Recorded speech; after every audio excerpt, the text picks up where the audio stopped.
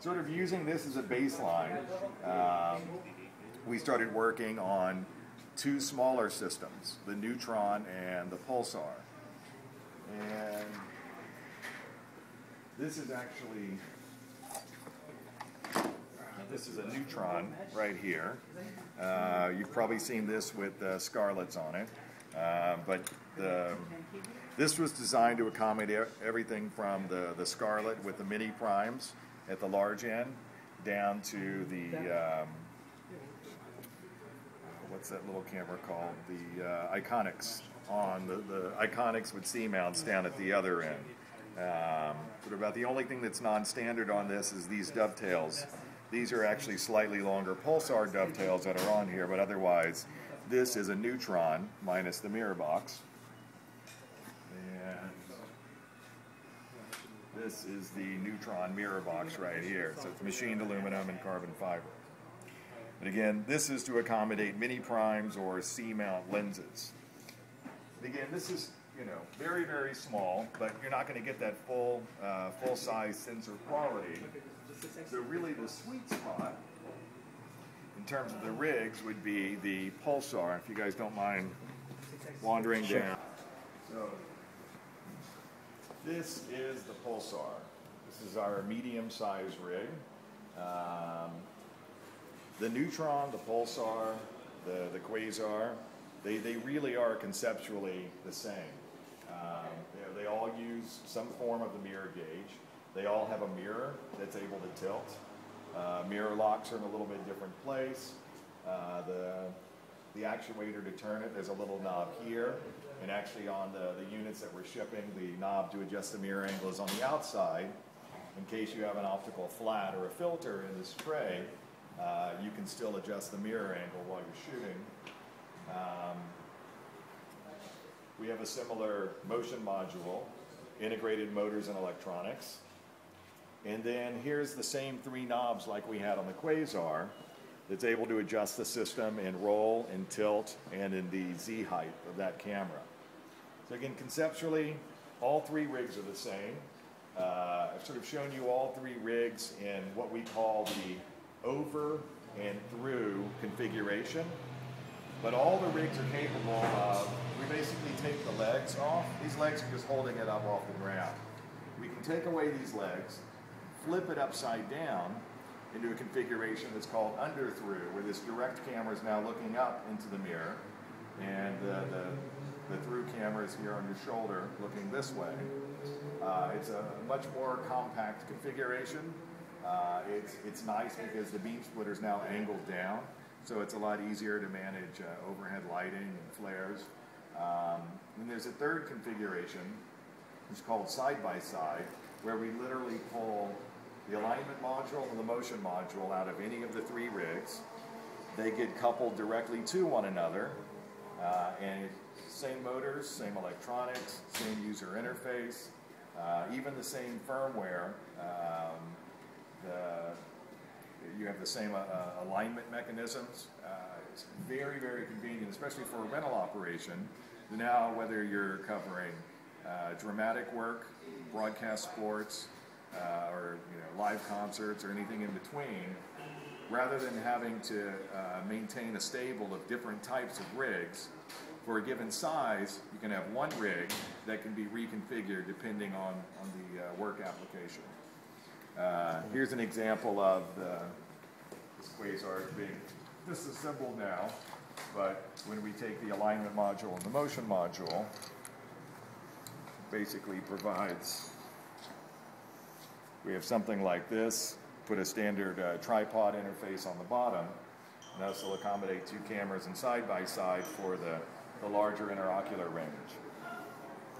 So what's nice, especially on the Quasar, it goes from 0 to I think 5.5 inch on the interocular, and then in side-by-side it goes from 6 to 11.5 inches. So we also have spacers that'll go in between here.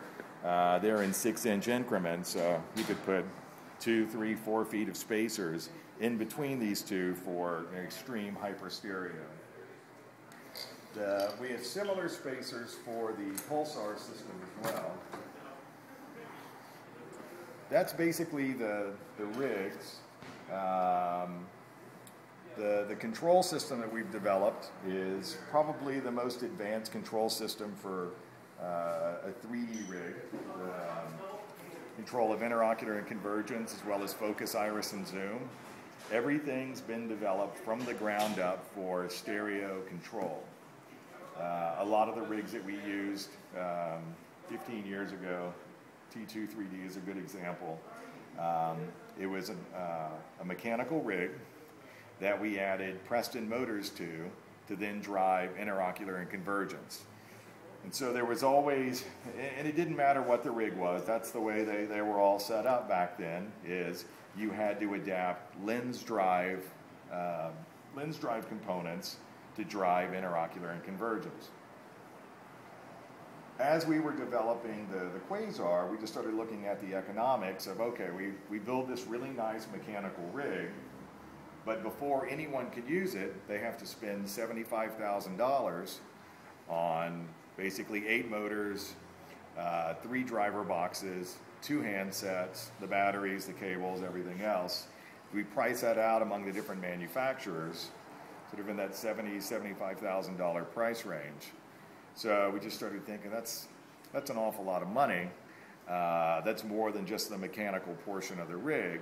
And so again, we thought about, if we're going to make a rig that's easy for people to use, we really need to come up with a control system that we can actually integrate into the system.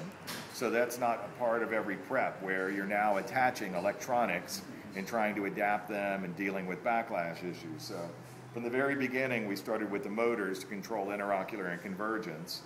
And once we had that system done, we were really, really happy with the way it turned out and realized that building on that same architecture, we could very quickly come out with our own lens drive system. So what we currently have now, all the rigs come with interocular and convergence, motors, electronics, and a handset. This is an example of our stereo hand controller. Convergence, interocular, or some of the technicians or convergence pullers preferred a wheel for convergent, or a wheel for interocular, just like convergence. So we added this smaller wheel up here, so they're able to toggle here and either send authority for interocular from the slide to the small wheel. Now, at any given point with our system, they're only using 2 of these inputs.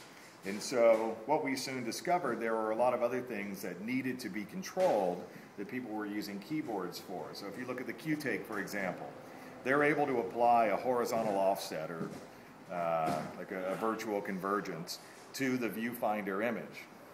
So we're currently working with Q-Take so that this will continue to be organic convergence, this will be interocular, but this will be virtual convergence. So if you're shooting parallel, you can now apply an electronic convergence here at the handset, but now it's a convergence puller managing all of that. Likewise, the stereo brain lets you apply a similar offset. So we're working with these manufacturers so we can start to control some of these rig accessories from the hand unit. Similarly, Vision 3 makes an iris scanning system that originally was designed for 2D to give some depth enhancement in a 2D system. We've started to experiment with that in a 3D, using their iris scanning system. We started using 2 lenses on a rig, both outfitted with their iris scanning process.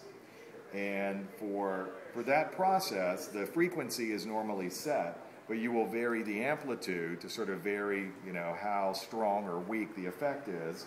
And again, we found that putting the amplitude control in this input right here made it really convenient. Now the stereographer, as he's playing with interocular and convergence to get the look he wants, he can now start to vary the amplitude for this other parameter for stereo control. Based on this hand unit, we've developed a lens control hand unit. Looks basically identical to anodized black. But this wheel, which is just damped here on the stereo control, on the lens control version, this is actually spring loaded, so this becomes a zoom demand.